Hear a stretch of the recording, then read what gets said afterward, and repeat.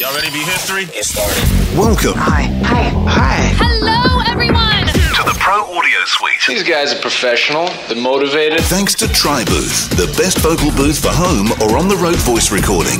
And Austrian Audio, making passion heard. Introducing Robert Marshall from Source Elements and Someone Audio Post, Chicago. Darren Robbo Robertson from Voodoo Radio Imaging, Sydney. Tech to the VO Stars, George the Tech Whittam from LA. And me, Andrew Peters, voiceover talent and home studio guy. Line up, ladies! Here we go. And welcome to another Pro Audio Suite, thanks to Austrian Audio, making passion heard, and TriBooth. If you'd like to get a $200 discount on your TriBooth, the code is PAP200. Now, speaking of TriBooths, we've seen that Auralex have a new thing, or relatively new, called Max Wall. Basically, it's a bunch of panels, like 3 panels. One has a Perspex window in it. It's 4 inches thick, and then I think they're about 4 foot by 4 foot from memory, each panel. 4 feet so you got 12 foot width. Yeah, 4 feet tall. But on a stand, and, so they're elevated up to a height that you choose. You can make it taller if you want. Yeah. So it's called Maxwell? Maxwell, I thought. Maxwell. Do they have one for PC users as well? Yeah. All in caps, Maxwell. Yeah. For any old English people listening who would have to be very old, we're not talking about Max Wall, the person. We're talking about Max Wall from Auralex. Yes. But, It does look pretty I looked at it yesterday, and both Robbo and I were looking at it and going, yeah, that looks pretty cool. Until you look at the price tag. Yeah, it's pretty exorbitant, isn't it? That has cooled me off of the idea of getting that.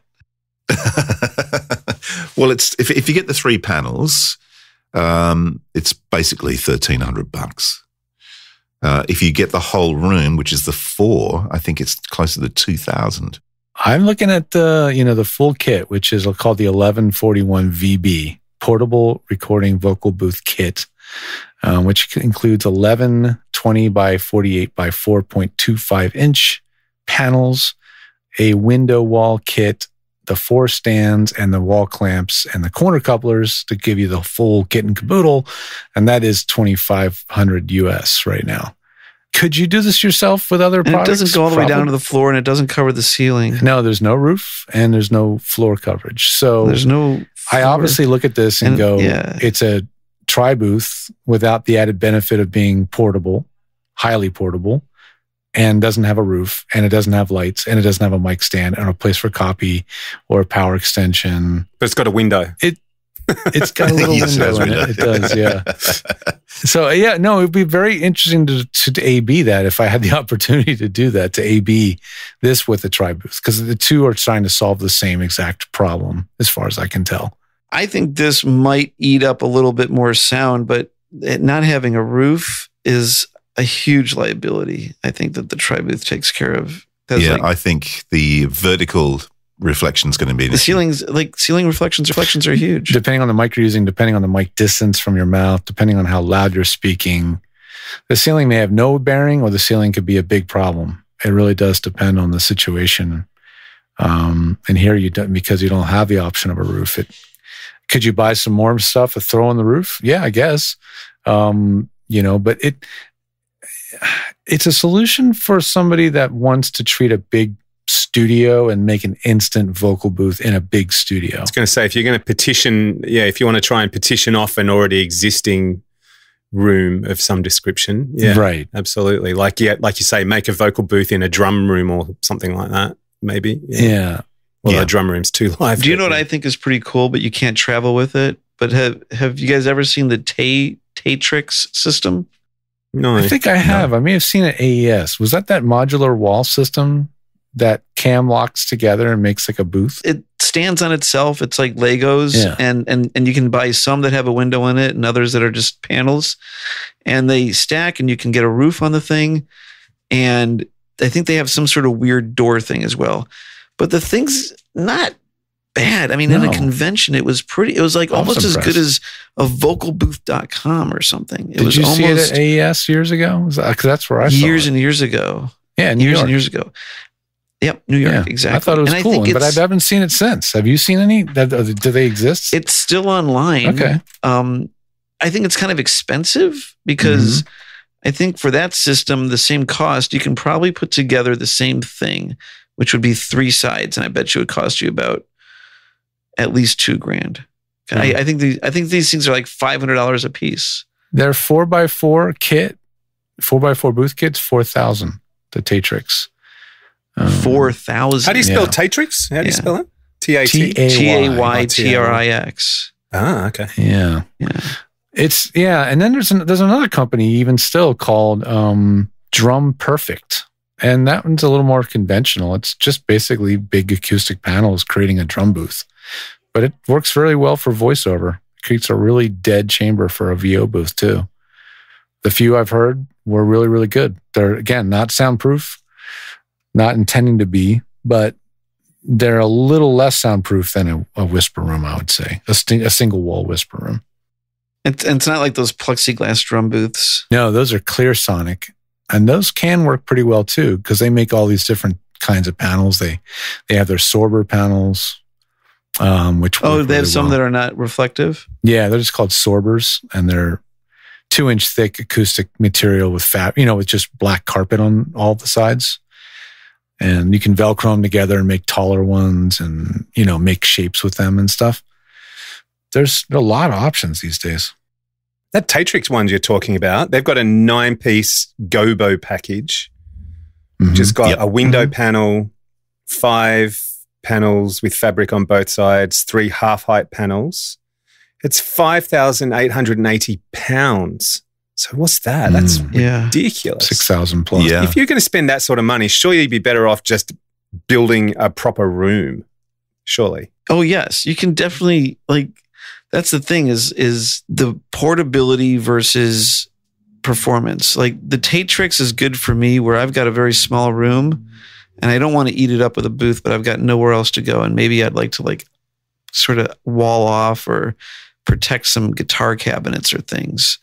So a set of those gobos could be very useful, in a music context. Or the other thing is I've got a live room. They also look really high-end. They are nice, and they're very light, so they're super easy to work with.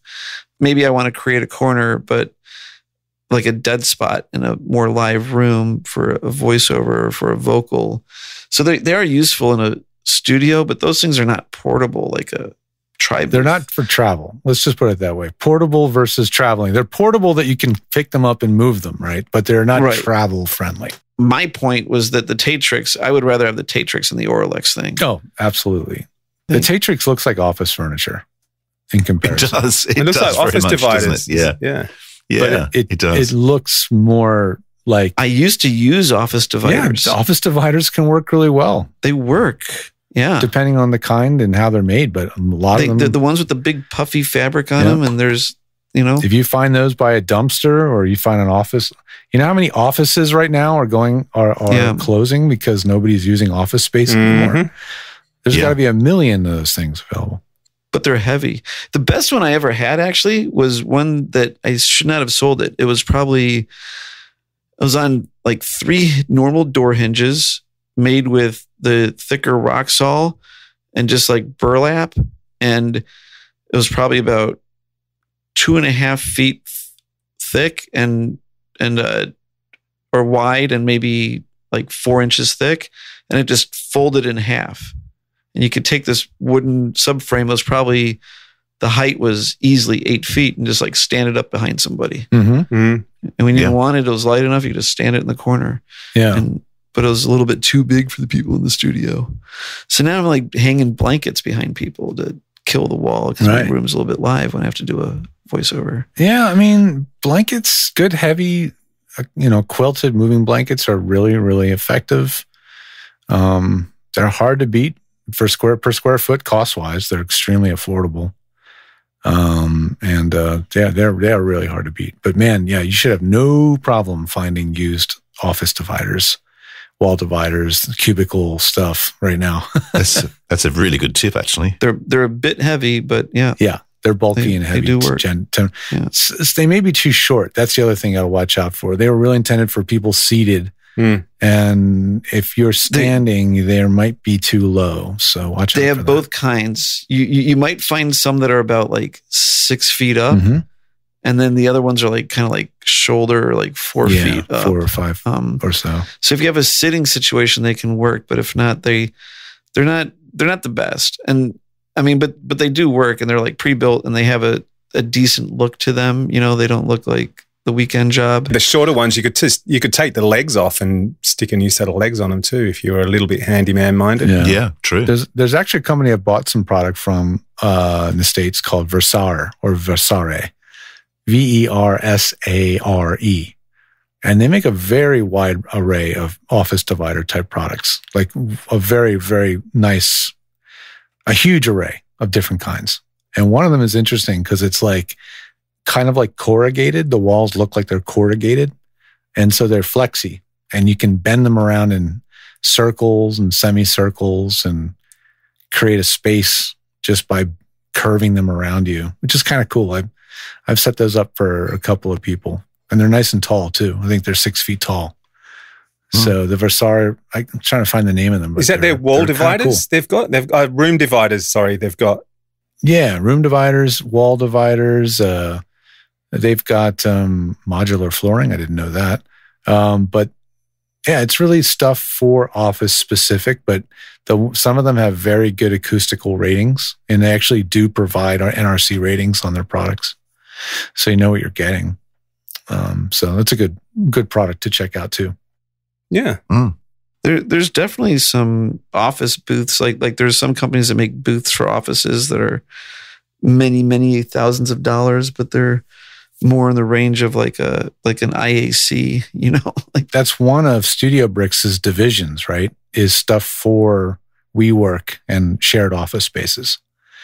WeWork is to Studio Bricks as the pandemic is to Source Elements, you know, like WeWork put that company into very big manufacturing space. I mean, COVID. WeWork fluffed up Studio Bricks big time. They did thousands of booths for WeWork. It was a massive order for the company. So that's really helped them. But now they have a line of specific for office use booths that are wrapped in fabric that really look the part for an office. And they're less about being dead inside and a little bit more about just privacy. So they have more plexi or more glass, and they look really nice. I wouldn't have considered using one for VO, but I guess if you stumbled on one cheap, probably wouldn't be a bad one to experiment with. Yeah. So has anybody ever used the Isovox? Yep. I did a review. Type it into YouTube, George Whittam Isovox. You'll find my review. The takeaway is a great idea, very smartly designed and built, really well made, good quality, but really, really uncomfortable to use for a voiceover actor, I think. It's just reading and... Does it sound boxy in there, or does it work? It's a bit boxy. If you go to the YouTube, you can hear my audio. Yeah. I recorded on a couple different mics and stuff. And it's confining, obviously.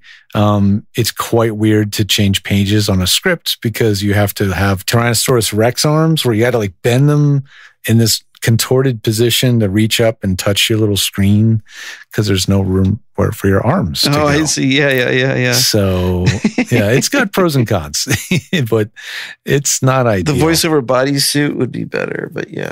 This is like that's like the voiceover body helmet. Voiceover How about just like a cone of shame for you that's lined with foam? You just put it around your neck and it has foam around it, and would that work?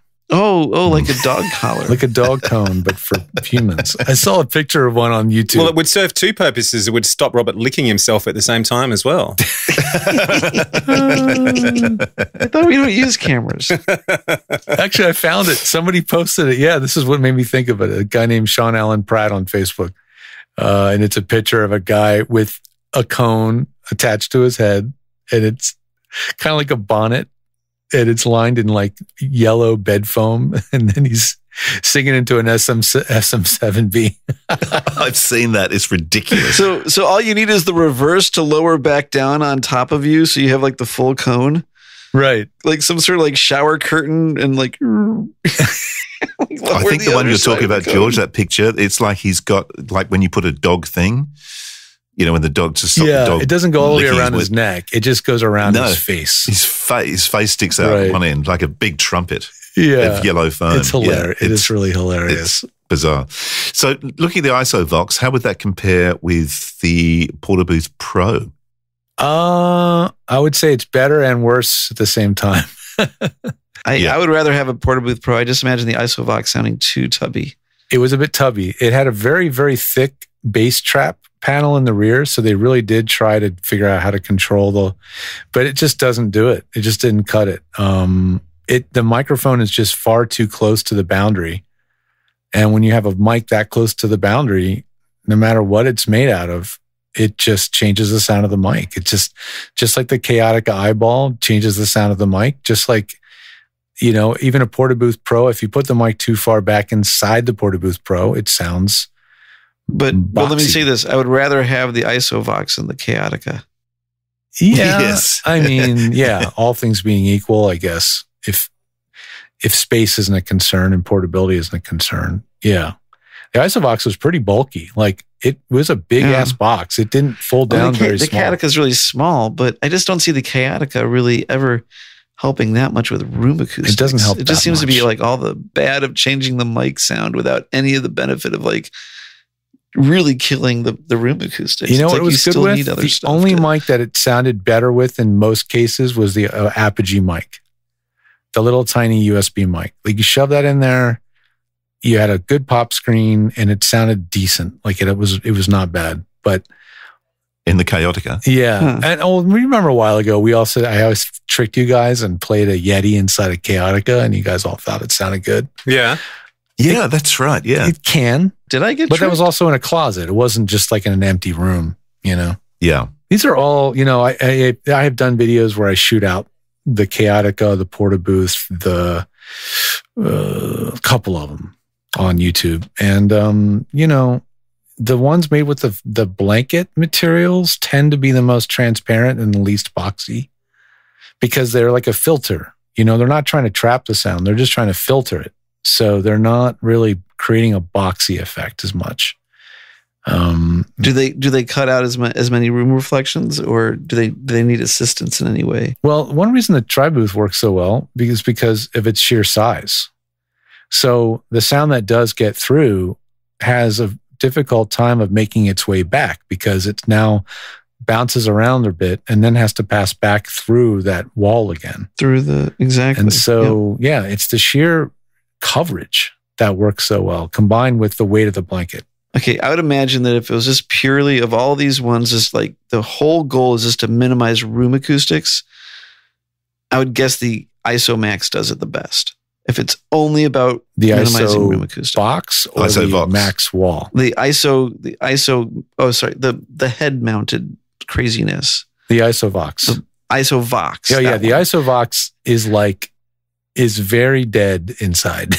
It's very dead. It takes care of room acoustics done. But the problem is it really changes the sound of the mic. And then after that, you get to the Portabooth. And I think the Portabooth is the first one where it's like, if you adjust it right, you keep the mic in the right place, you maybe also, you help it just a little bit with maybe a sheet or a blanket behind you. And I think the Portabooth is like definitely functional. The first one that's like functional on the road and seems portable. Actually, the ISOVox is not really portable. No, and then the TriBooth like goes right around now. So now, like I said, with the Portabooth, you need to help it a little bit, and I think that you get all that help because now you're surrounded 360 plus the ceiling. Do you include a little space mat that they can stand on? No, we don't. I mean, we could, but in fact of the matter is, in almost every scenario, you can find one locally, at your location. You can almost always find something to stand on. You should provide the ones that are squishy that like when you're in the convention the memory for 3 days foam straight. Ones? Yeah. Yeah. That could be an upsell. All you need is those memory foam mats that you can get at for your kitchen or your bathroom. Right. One of those. The cooks use them, Yeah. The only time where I've added anything would be just a blanket on the floor. If you're in a very Spartan hotel or Airbnb, you throw a big comforter on the floor and it really does help. Well, when I've been away with mine, if I'm on a hard floor, which I was when I was up in Byron, I just used a beach towel. Just chucked a beach towel on the floor. And you noticed the difference perfectly. Right away? Yeah, it was fine. It worked perfectly. I mean, that was the interesting thing about the tri-booth. I mean, I did actually, with the Portabooth Pro, when I was using that all the time, I did actually get it sounding really good using a 41.6 and getting the mic just poking out of the Portabooth Pro. Yeah. But with the tri-booth, I mean, I like the tri-booth because you can actually move around in there and everything. But we did that A/B a couple of shows back where I had to cut into my daughter's voiceover. I had to cut in a word that changed in the script, a pickup. And it was really hard to pick. And it was weird because, like we said at the time, I had two different mics, 41.6 and the SSL, different while we're mics, on the different road. Signal preamps, everything, right? Yeah. And then we had an OC18 going through a Grace, from the booth here. So, in general, the tri-booth will sound really good with a 41.6 because that, frankly, is the mic that was used all along in testing. So we knew that it would sound good. It will sound good on other mics too. It may not sound as good on a wide pickup pattern mic, but it very much does depend on the situation. What's in the room, how big the room is, how close it is to the wall. Because it is a filter. It's not a ISO box. It's not isolating. So if you do get too much color, you can move it away from the wall and it will change the sound a bit. No, they're perfect. But as a conclusion on the Auralex, it looks kind of cool, but God, it's expensive. It looks cool. It definitely works. I've heard it. But at that price point, there's a lot of other things to look at out there. Yeah. Well, that was fun. Is it over? The Pro Audio Suite, with thanks to tri-booth and Austrian Audio, recorded using Source Connect, edited by Andrew Peters and mixed by Voodoo Radio Imaging with tech support from George the Tech Whittam. Don't forget to subscribe to the show and join in the conversation on our Facebook group. To leave a comment, suggest a topic, or just say g'day, drop us a note at our website, theproaudiosuite.com.